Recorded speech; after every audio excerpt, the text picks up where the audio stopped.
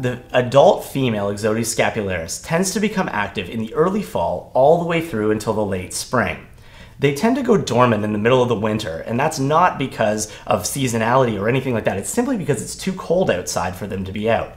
These ticks like to become active anytime it's above 4 degrees Celsius, and I like to think of any time it's above 0 outside that ticks could be out there. And in fact, it's far more likely that you will run into an adult female Ixodes scapularis on a warm day in January or February than you are to run into one in the middle of August. On the other hand, the dermacenter ticks tend to be far more active on the longer days for all life stages, and it's far more likely that you will find an adult dermacenter tick in July than you will in Ixodes.